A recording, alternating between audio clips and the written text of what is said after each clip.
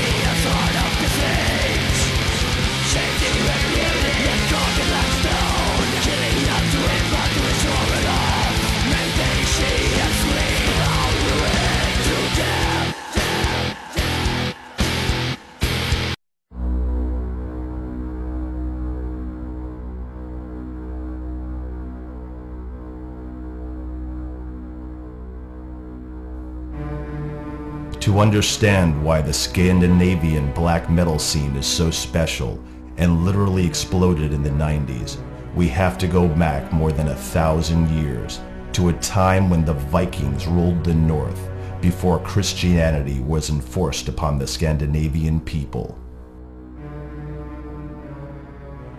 I think it's really important to remember the evil and brutality that the Christians actually, the way they did here in Scandinavia.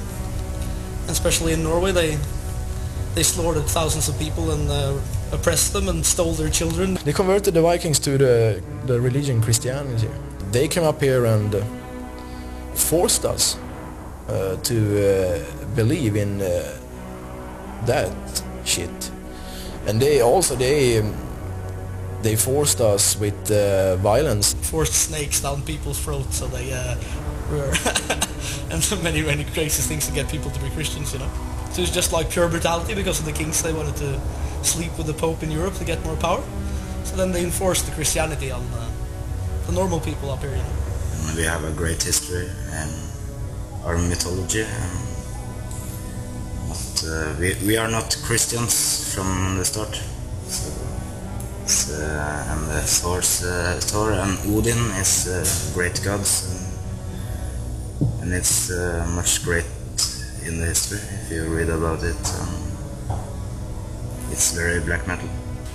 They were more personal in the way that they had contact, when it comes to like, to put it into black metal. It has something to do with the nature, your blood, the feeling around you. I think especially in Scandinavia, especially in Norway, because it's really, you have the dark, it's forest, it's water, it's hard, you know, and you get like you really feel it in your body when you're in contact with it. If you do it the right way, you have to like put your hands in the ground and like feel the nature where you come from. And then you like, when you read Northern mythology, you really like, god damn, you know, those people, they weren't so bad. They had a really good idea about what respect is, honor, especially self-respect.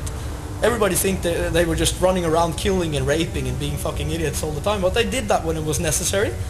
Of course, they would pillage some monks and blah blah blah and stuff like that. But they had, when it came to like the normal people, they were like, if you respect me, I will respect you. If you don't respect me, I don't respect you.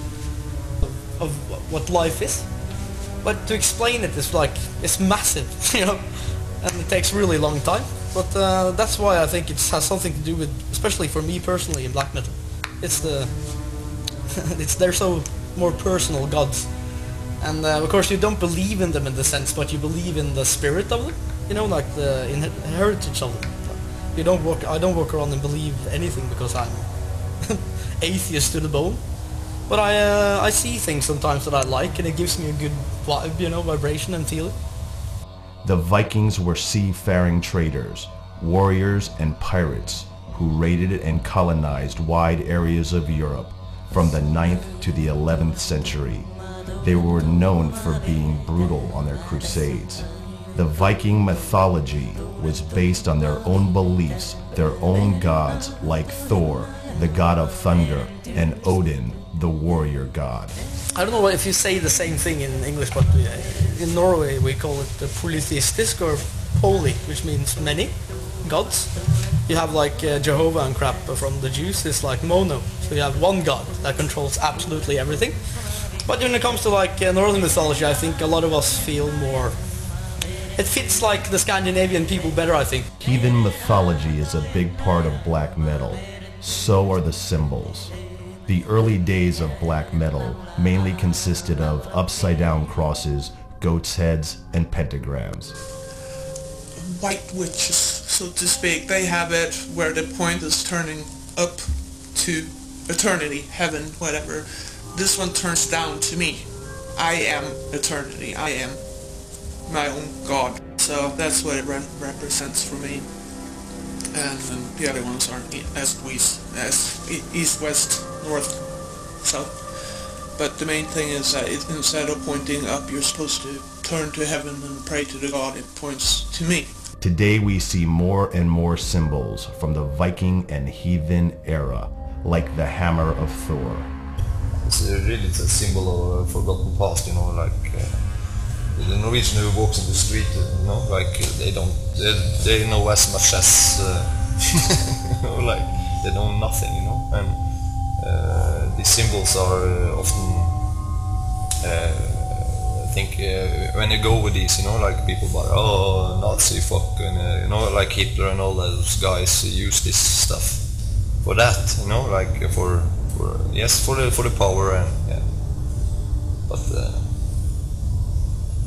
I don't care, you know, it wasn't theirs in the first place, so people must see behind that, you know, like it was there 1,000 years before that, so I can't really stand for what the fucking guy did 60 years ago, you know, like he doesn't own these symbols, and so for me it stands for power and nothing else, and history. So I don't, because of course I don't believe in there is a god up in the sky who cracks his hammer and it's, you know, like, it's not that. 1,000 years later, many names, places, and stories from the old Viking mythology can be found within the black metal scene, both as band names, members, and in lyrics. You can even hear old Viking tunes in some black metal. I think that lots of the Norwegian bands have inspirations from folk music.